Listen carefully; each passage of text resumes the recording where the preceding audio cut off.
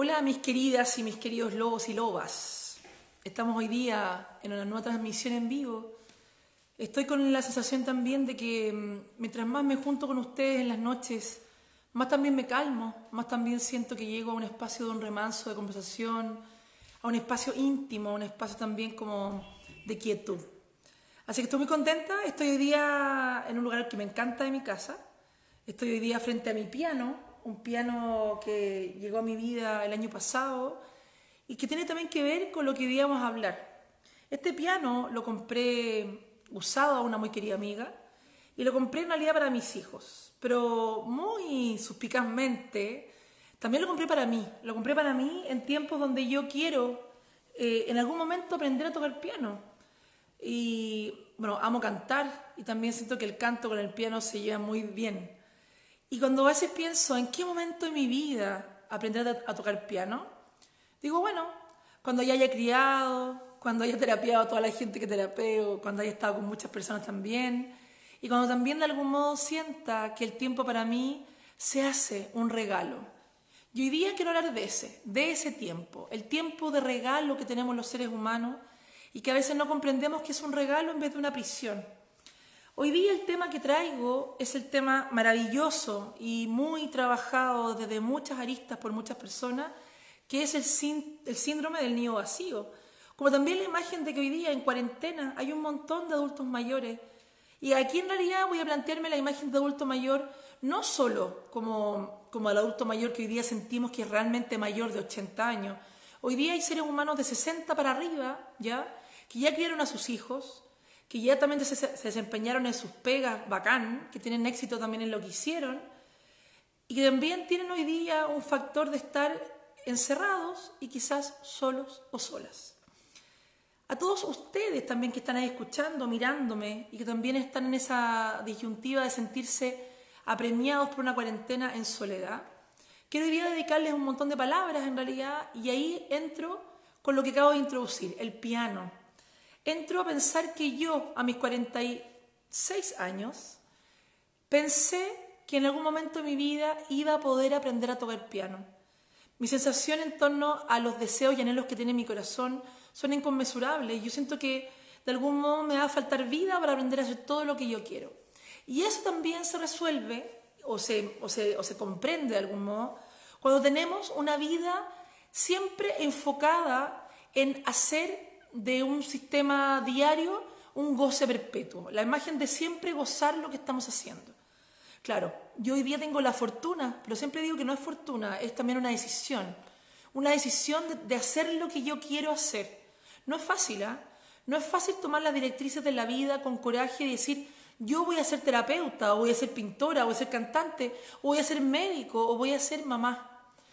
Y finalmente cuando me enfrento a la imagen de querer hacer lo que yo quiero, también me enfrento a un porvenir, a una imagen biográfica hacia adelante, de futuro, donde en cada momento que yo siento que voy a cumplir etapas, van a venir nuevos anhelos. Hoy día entonces estamos con la sensación de estar encerrados.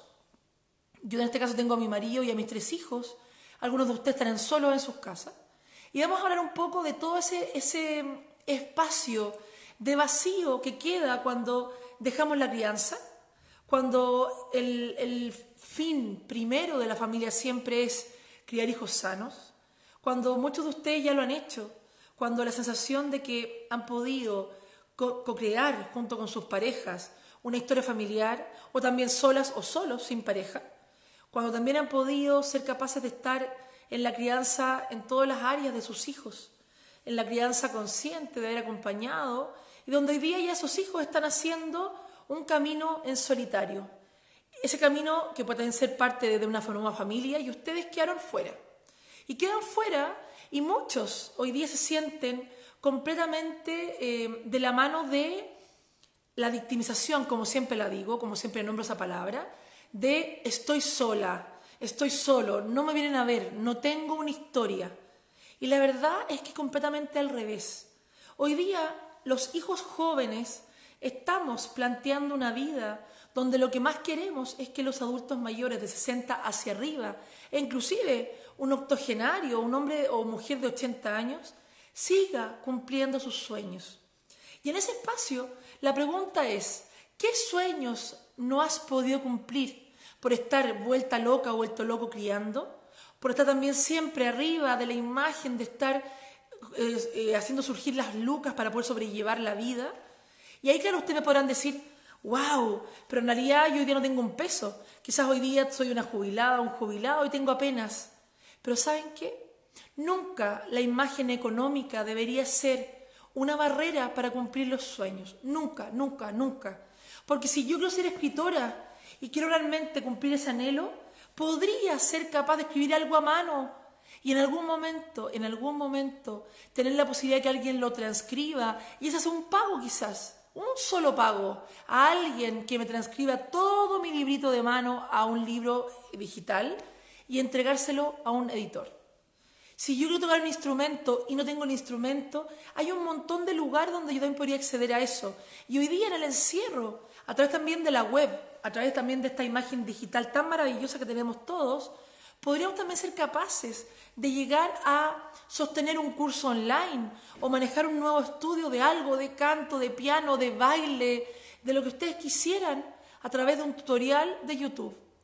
Para muchos de ustedes quizás el mundo digital se hace como una brecha así, que está al otro lado de su camino, lejísimo. Pero hoy día es posible que ustedes co-creen una nueva situación, un nuevo espacio interno para poder vivir en libertad el tiempo que antes no pudieron tener. Y aunque sea hoy día, a través de algo digital, puedan estar empezando un nuevo estudio. Quisiera hablarles un poquito también sobre lo que para mí ha sido el sostén de todas mis terapias, que es la terapia biográfica. La biografía humana, según lo que yo planteo, lo que se plantea en la terapia biográfica, es la vida dividida en periodos de 7 años. Cuando yo divido mi vida en periodos de 7 años, tengo primero los 3 primeros, de 0 a 7, 7 a 14, 14 a 21, con la conformación de mi cuerpo físico. Muchos de ustedes quizás su cuerpo físico lo trabajaron internamente con sus padres, en una escuela rigurosa, con un también espacio más de castigo, más de acompañar desde la lejanía y no desde los afectos. Bueno, ese cuerpo físico les sigue acompañando hoy día. Y mucho de lo que ustedes no pudieron vivir en sus primeros 3 septenios, de los 0 a los 21, podrían hoy día igual recuperarlo. Hoy día hay un montón de técnicas de yoga, de pilates, de gimnasia, de caminata, de natación y de un montón de posibilidades de baile, de expresión corporal que vuelven a vincularme con mi corporalidad completa. En ese espacio es súper importante que ustedes sientan qué parte de mi cuerpo no fue trabajada en mis primeros 3 septenios. ¿Qué parte de mi cuerpo quedó tendida en un sillón viendo tele o quedó de algún modo agotada porque trabajé de niña coseteando tomates, por ejemplo?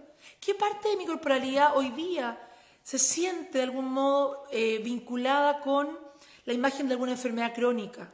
En ese espacio, lo más importante para ustedes sería preguntarle a su cuerpo, ¿dónde te duele? ¿Qué te duele, cuerpito? ¿Dónde estás quejándote? Y en ese espacio también, en la web hay un montón de páginas donde ustedes pueden también recurrir a la información que habla sobre qué parte del cuerpo está enferma crónica y también su simbología emocional. Entonces podrían ustedes hoy día tener una conciencia absoluta de también cuáles son sus dolencias si estamos en cuarentena. ¿Qué me ahoga? ¿Qué me apremia? ¿Qué me duele? Si estoy encerrada, ¿qué me faltó? ¿Me falta movilidad? ¿Me falta también la posibilidad de vinculación? ¿Me faltan los afectos primigenios?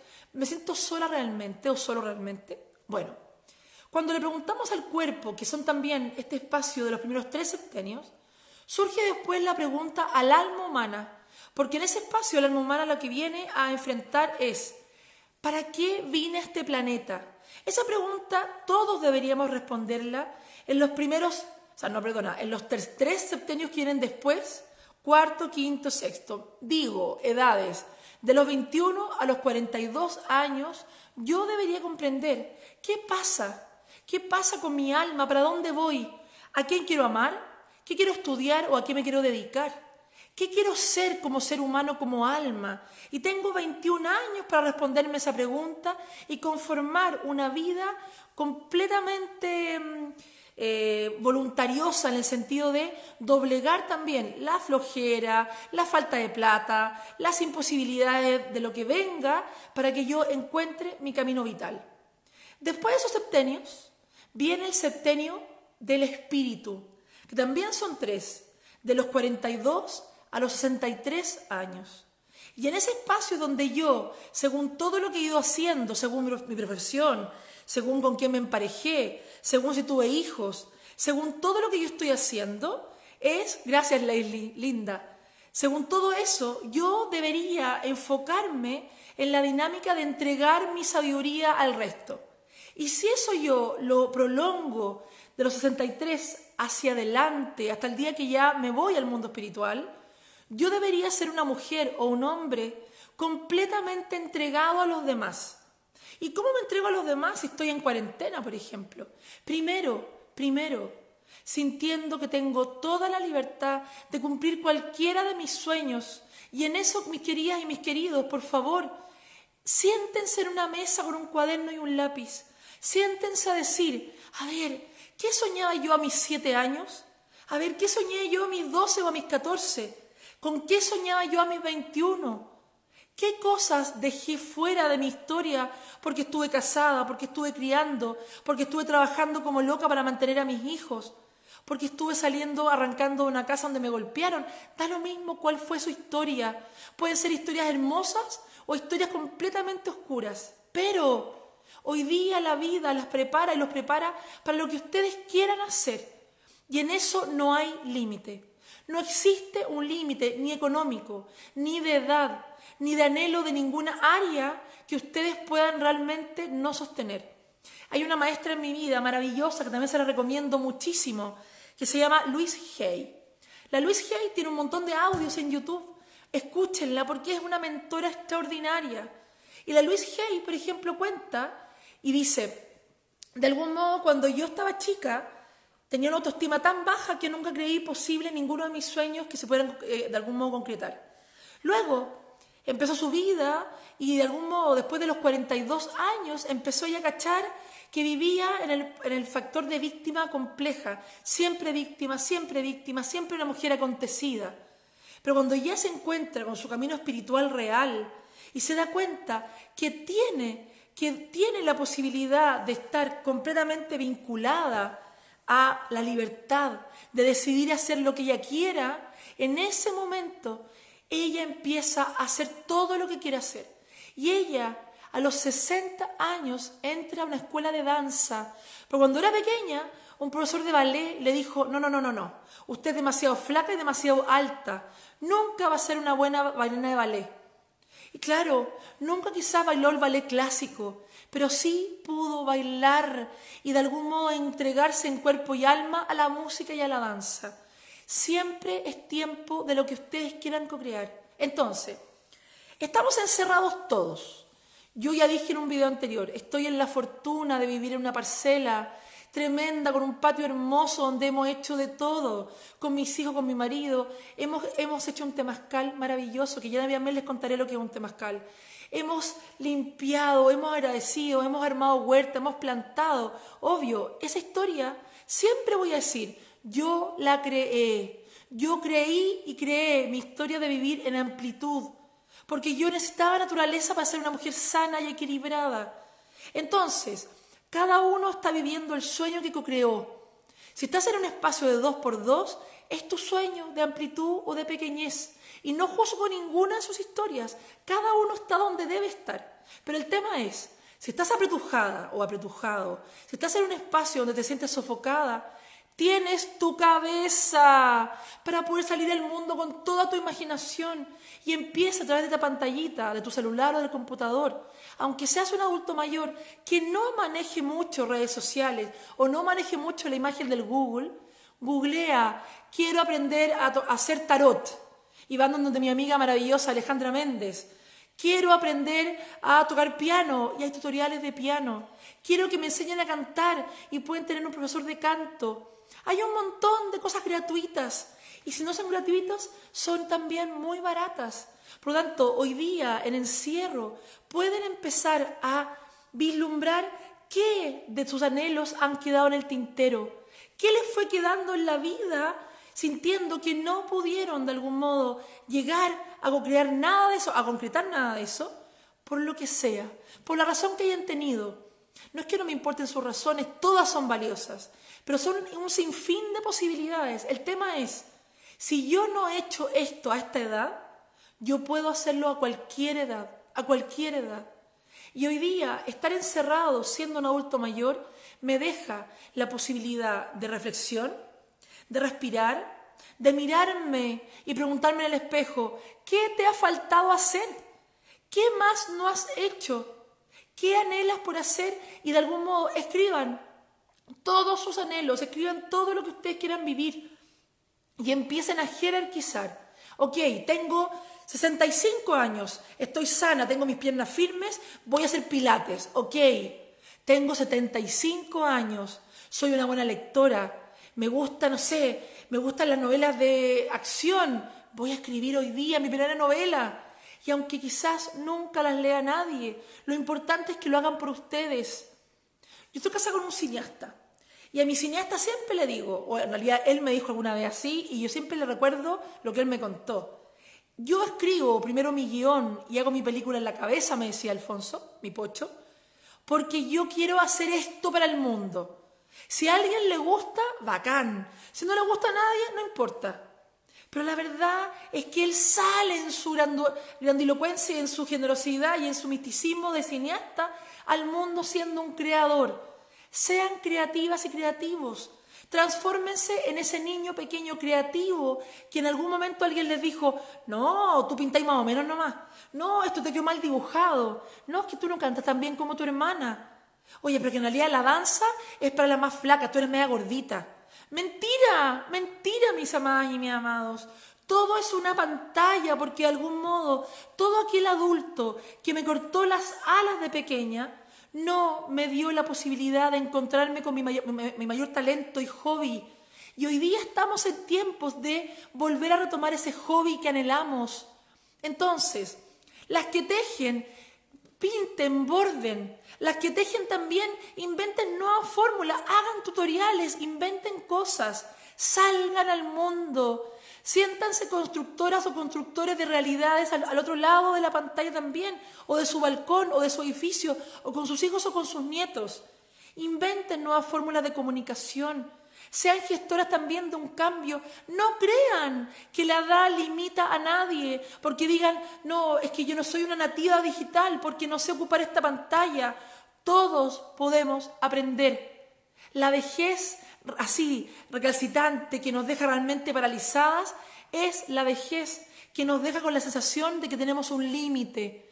Y no hay límite. El límite simplemente es cuando mi alma sale por mi boca y se va al mundo espiritual y mi cuerpito se enfría y aquí quedo. No hay otro límite hoy día. Hoy día hay tanta biografía humana que nos muestra cómo personajes paralíticos, cómo seres humanos que han estado postrados por décadas han sido capaces de gestar una vida entera creativa con un botón a través de una pantallita. Da igual lo que ustedes quieran sentir, cómo quieran vivirse. Lo importante es que ustedes de verdad sientan que no importa la edad, no importa. Si tienen un cuerpo sano, si tienen la posibilidad de sentir que pueden moverse, aunque sea lentamente, si sienten que algo les duele, pregúntense, ¿por qué me duele ese órgano? Y a ese órgano pregúntenle, ¿qué te faltó vivir? Porque muchos de los órganos que hoy día nos duelen están anquilosados, apretados, duros, entumecidos, porque algo no hicimos, porque algo nos faltó. A mí siempre me han dolido las piernas y siempre he sentido que me ha faltado caminata. Y en este tiempo de cuarentena, como yo vivo en una parcela y además vivo en un condominio grande de muchas parcelas, me he dedicado a caminar todas las mañanas. Siento que me rejuvenecí, mis amores. Siento que, más allá de lo flaca o de lo gorda, me siento flexible. Siento que mis piernas me responden. Siento que mis piernas están en un camino de renovación que nunca las había mirado como debo mirarlas. Tengo 46 años y hoy día, a pesar de que no me dolía nada, sentía que estaba más apretada en algunas partes. Y hoy día estoy de algún modo soltando mi cuerpo en algunas cosas. Y eso es parte de lo que tenemos que hacer todos. Entonces, cuéntenme ustedes. Aquí estoy leyendo. Espérenme. Primero saludé a la Leslie, hermosa, gracias. También bendición para ti. Michelle me pone también. Oh, que es cierto, claro que es cierto. Me encanta que me pongan eso porque de algún modo siempre transformo esta realidad porque tengo vehemencia y porque también, no es que las convenza o los convenza, es porque también siento que he podido recopilar tantas verdades en mi terapia, de tantas edades, de tantas experiencias, de tantas biografías, que al final mi palabra se hace tan cierta porque en realidad todo lo que estoy diciendo lo he escuchado de primera fuente. No hay quien no me haya contado alguna vez qué parte de su cuerpo le ha dolido. Y cuando les digo, bueno, pregúntenle a ese espacio, ¿por qué te duele? La respuesta que llega es por inmovilidad, por desuso, ¿ok? La Nancy, la Marcelita hermosa de mi clan de Lobas de Limache, también te extraño, Marcelita. Ojo también, hay muchas mujeres que están conmigo hoy día en lugares virtuales, hablando internamente, pidiéndome también una terapia online, porque obvio, a veces también nos hace falta el refuerzo. Pongo también siempre a disposición mi terapia. Lo online, yo les quiero contar, fui muy pionera, porque yo lo online lo comencé hace 3 años. Cuando viajaba por regiones, haciendo talleres, terapias y todo lo que hago, en un momento mi chiquitita de 7 años empezó a sentir que yo viajaba demasiado. Y en realidad viajaba 4 días al mes. Y como yo soy una madre consciente y me di cuenta que yo no quería dejar dañada a mi hija porque yo viajara 4 días al mes, empecé a decirle a mis pacientes, queridos míos y queridas mías, me voy a ir a mi casa, me quedo con mi chiquiturrina allá y yo desde mi casa los atiendo online. Y tuve la suerte de que muchos y muchas me dijeron, ok, te seguimos online. Por lo tanto, hoy día este cambio de visión a mí no me ha costado para nada. Tengo solo un regalón por ahí, un Gonzalillo, mi Gonzalo, que siempre viene a la parcela a terapiarse, pero la verdad es que todo el resto ha podido sostener la terapia online. La terapia online también tiene una potencia enorme. Y si no es conmigo, busquen un terapeuta, busquen un modelo también de estudio, de taller, de coaching, que también los pueda sostener en esta cuarentena. La Jackie, preciosa desde Osorno, linda, gracias. Cuéntame si ha llovido, que yo estuve 15 días en el sur en el verano, no llovió ni un solo día. Y añoro la lluvia, añoro que caigan gotas a mi cabeza y me puedan mojar, ¿ya? Bueno, sigo entonces. Como les contaba, mi piano, ¿se acuerdan? Bueno, con mi piano, mi sueño está plasmado en mi casa. Mi piano de algún modo está siendo un espacio y un sostén para poder decir, a ver, en algún momento de mi vida voy a tocar piano, como sea y con quien sea, lo voy a hacer. Hoy día toco algunas notitas. Hoy día también mis hijos me están también mostrando el camino del tema como de oído. Y también sacamos canciones entre todos. Mi marido también lo hace, medio escondido también lo hace. Y es maravilloso sentir que no hay límite en la música, en el arte, en la expresión, en la comunicación, en el movimiento, en la jardinería, en la huerta. Amores míos, si hoy día están yendo al supermercado o alguien les lleva la despensa o alguien les está llevando la verdura, planten las semillitas de pepino, de pimentón, todo lo que significa también la imagen de la cebolla o del ajo brotando. Hagan mini huerta en sus balcones si es que están encerradas en un espacio chiquitito. Hagan espacios de jardinería, porque la planta, aunque sea de este porte, me entrega una visión de mí misma, me entrega una visión de que soy un ser vivo, que estoy respirando, que tengo una posibilidad de moverme. La planta está a merced nuestro. Si usted tiene una planta en su balcón y no llueve o no se moja por ninguna parte, ustedes van a ser capaces siempre de mirar el límite de esa planta, de no poder ser capaces de vivir si no depende de ustedes. Ustedes pueden tener la movilidad, la libertad absoluta de ser todo lo que ustedes quieran ser. Entonces, amores míos, me encanta la idea de que esta imagen de nido vacío se vaya llenando con ¿qué es lo que yo he soñado toda mi vida? No sé si está ahora mi mamá, ahora online, no la he visto por ahí. Pero mi madre, que tiene 78 años, cumplió la semana pasada, mi madre enviudó hace 16. tuvo un matrimonio hermoso de muchos, muchos años, cuidó a mi papá muchos años de enfermedad, y cuando ella enviuda, rejuveneció, y no lo digo en mala onda, lo digo en muy buena onda. Me pareció espectacular que mi madre rejuveneciera al momento también de sentir que ya dejaba su papel de enfermera y está siempre cuidando a mi papá. Entonces, ¿qué pasa con todo esto? Mi mamá hoy día se fue a vivir a la quinta región, en realidad que yo ya me envió acá, no quiere vivir conmigo, ni tampoco con mi hermano, no quiere vivir conmigo porque ella anhela y ama su libertad. Y en ese espacio está en taller literario, está en un grupo de ayuda a niños con problemas escolares, está en un grupo de ayuda a personas muy de escasos recursos en Concón. Va, viene, sale, va, juega cartas, se emperifolla, se toma un helado, va a Viña del Mar, se regresa en micro, va en su auto, hace lo que quiere. Y cuando yo veo esa libertad, obviamente que me motivo. Fue una mujer que entregó todo por su existencia, primero a sus padres, a sus hermanos, después a su marido y también a mí y a mi hermano. ¿Cómo no voy a estar agradecida de la vida, de tener una madre con tanta fuerza interior para doblegarle la vida, todos sus sueños y decir, hoy día, aunque esté vieja, los cumplo igual? Entonces, no hay límite. Vuelvo a poner esa frase. No hay límite. Cuéntenme, ¿cuáles son sus sueños? ¿Qué anhelan hacer? Porque, ojo, si quieren hoy día hacer equitación, ciertamente no es el tiempo. Si hoy día también quieren, no sé, viajar por el mundo, tampoco es el tiempo. Pero podríamos viajar por el mundo y podrían, por ejemplo, tener un gran mapa dibujado por ustedes y empezar a buscar en internet los puntos que quisieran recorrer. Y por último, viajen leyendo un libro, viajen a través de la cultura de Irak, viajen y la leen en internet. Viajen buscando posibilidades, viajen sintiendo que no solamente que viajar desde el punto de vista físico. Yo puedo entregarme a grandes sueños a través de la literatura.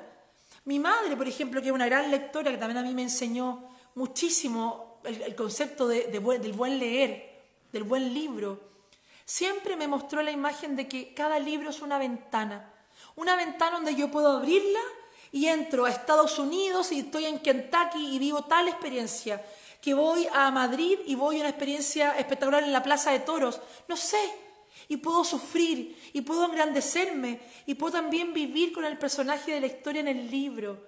Ser un buen lector hoy día puede ser también una tremenda vía de escape ante la imagen de estar solos. Entonces, podemos escaparnos un ratito de la realidad, porque hoy día la imagen no es evadirnos. La imagen es sentir, ¿qué me falta aún por hacer? Escriban.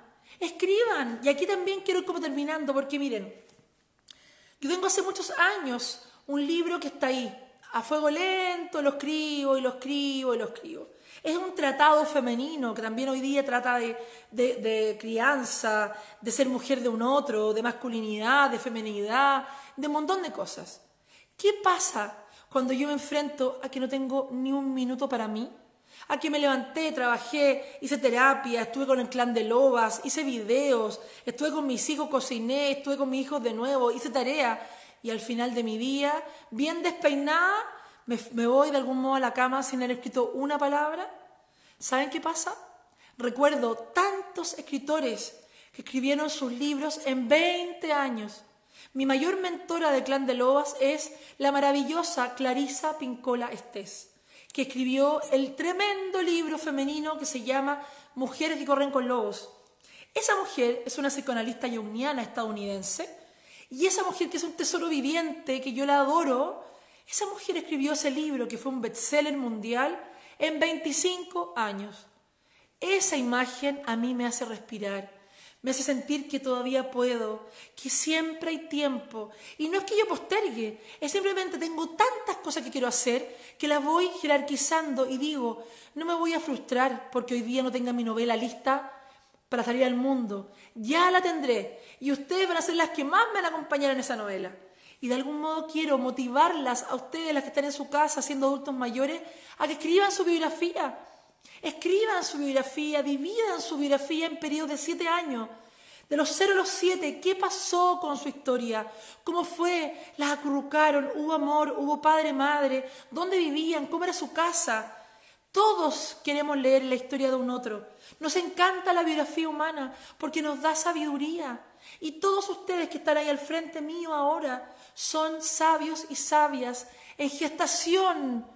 Y mientras menos se quejen y más avancen en la imagen de contar, de trabajar también su espiritualidad, más posibilidades tienen ustedes de poder ser cada día más sabios y más sabias. Leo de nuevo, a ver. Millaray, preciosa. Cuando se fueron mis primeros hijos quedé cesante.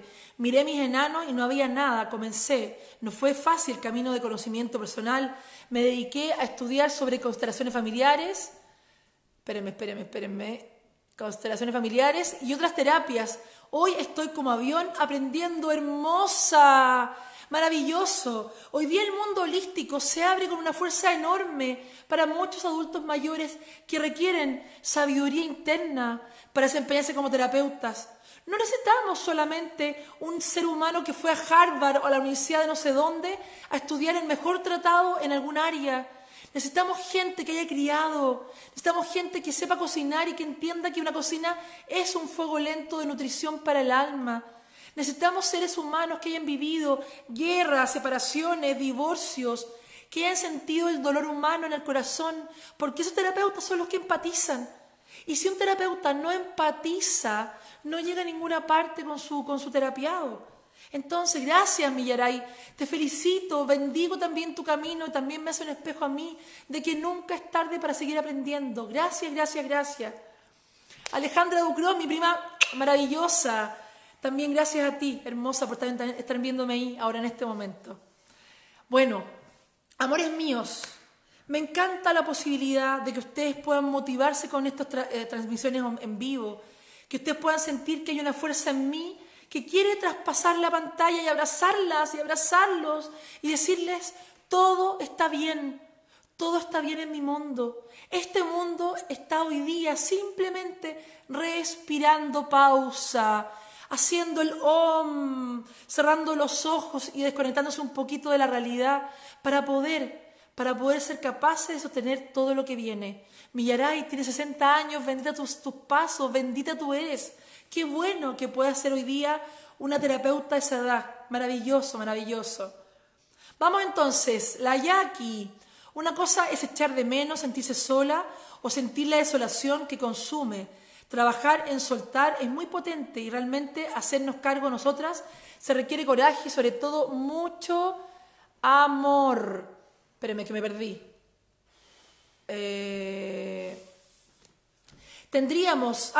Quizás si nos terapiáramos en todos los cursos de la vida, tendríamos más herramientas. Personalmente creo en los círculos de mujeres, una sabiduría que no cuesta tanto dinero. Muy bien.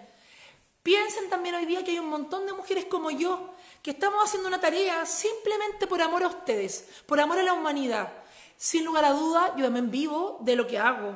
Yo terapeo y también cobro mi terapia, pero este espacio es mi regalo a la humanidad. Y si puedo motivarlas a ustedes a sentirse parte de un espacio de mujeres que también hoy día convoca a hombres, que me encantó esa imagen, pues también tengo algunos hombres por ahí dándose vuelta. Y en ese espacio lo más bonito es pensar que ustedes no están solas. Entren al clan de Lobas, entren a la posibilidad también de ser parte de esta vinculación con más mujeres para que en este círculo sagrado y gratuito, porque yo no cobro nada por ser parte del clan de Lobas, simplemente es pertenecer a un espacio donde yo siempre entrego una herramienta para el alma humana. Ojo, me encantan los círculos de mujeres. En todo Chile y en toda Latinoamérica existe hoy día la tradición de círculos de mujeres que se sostienen a veces por mujeres como yo, terapeutas, psicólogas, mujeres medicina, mujeres ceremoniantes, abuelas, ñañitas, cantoras ancestrales, que de algún modo reúnen a más mujeres en algunos espacios cercanos a la luna llena o a la luna nueva para poder tener círculos de palabra y comprender cómo estamos. Pero me encantó también lo que dijo Jackie. Es muy importante sentir que en algún momento de la vida la terapia pueda llegar. Hay seres humanos que jamás se tendrían a terapiarse. Y la terapia hoy día no es para locos ni para locas. La terapia hoy día está dada principalmente para que todos podamos sostener la incertidumbre del futuro. La terapia hoy día me reconecta con lo que yo soy, me reconecta con lo que yo traigo, con lo que yo soy desde la imagen de quién soy como ser humano individual, quién soy heredera de una madre y de un padre, quién soy en mi familia de almas. Y en ese espacio la terapia siempre me va a vincular con la posibilidad de comprender mis relaciones humanas, mi ser hija, mi ser amiga, mi ser hermana, mi ser mujer de un otro o un hombre, como también mi ser madre. O también mi ser una mujer sola que no tuvo pareja quizás o nunca tuvo hijos. Las historias biográficas son tremendas y muy, muy maravillosas siempre. Y amores míos, vamos cerrando este círculo hoy día, esta transmisión que para mí siempre tiene una riqueza enorme. Hay el que aparece en pantalla que dice, Alfonso Casitúa es mi marido, pero en realidad es mi hija chica que me pone link, te amo. Y bueno, gracias mi china hermosa por también siempre apoyarme en mis transmisiones en vivo. Bueno, queridas y queridos, escríbanme. Sigo el próximo viernes, en 2 días más, a las 8 de la noche. Sigo haciendo transmisiones en vivo. Sigo también con la vinculación, con la posibilidad de que tengamos temas que a ustedes les parezcan importantes. Quiero el viernes que viene, en 2 días más, hablar del árbol genealógico.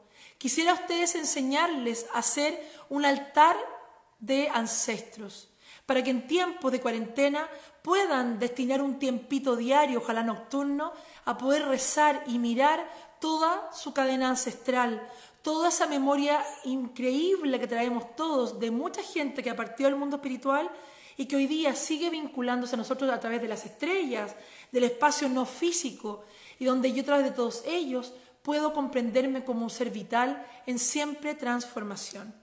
Vamos, sostengámonos, ayudémonos, querámonos mucho, seamos también capaces de cantarnos al oído, de cantarnos la posibilidad de comprender que somos seres dentro de un cuerpo físico, viviendo una realidad física porque somos un cuerpito, pero que sobre todo somos energía, que está de algún modo clamando por salir al mundo porque somos un alma llena de fuerza, llena de tesoros y llena de riqueza. ¿Ya? Tengo ganas de cantarles, no sé si hoy día ya me voy a sentir un poco en pánico de escénico, pero yo les canto harto. Tengo muchos videos en mi canal de YouTube, en el canal de Clan de Lobas, de mucho canto ancestral. Escuchen mis cantos. Ayer uno de mis hijos estaba con un poco de miedo y nos pusimos aquí al ladito en el altar a cantar todos juntitos, con tambor. Y cantamos, y cantamos, y cantamos. Y hoy día en la mañana se despierta y me dice, mamá, dormí bacán.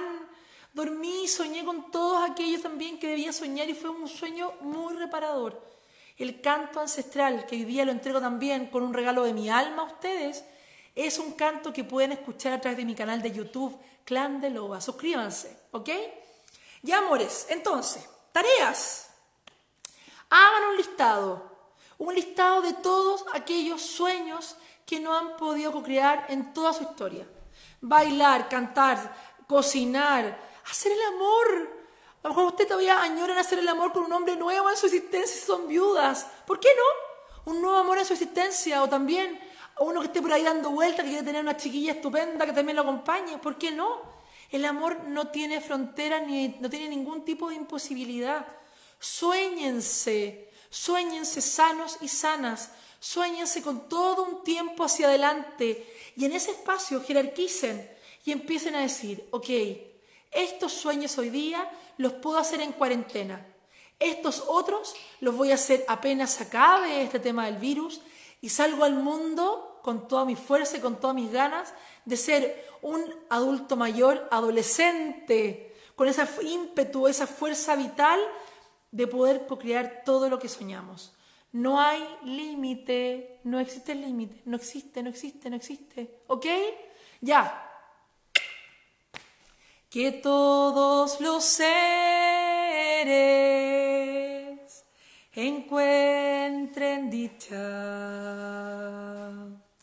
que todos los seres dejen de luchar, que todos los seres vuelvan al amor.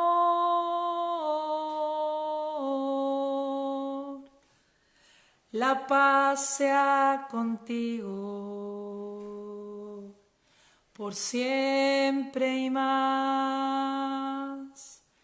La paz sea conmigo por siempre y más. Todo mi amor para ustedes. Los espero el viernes, 8 de la noche, lunes, miércoles y viernes, siempre Clan de Lobas. Nos vemos. Besos. Chao, chao.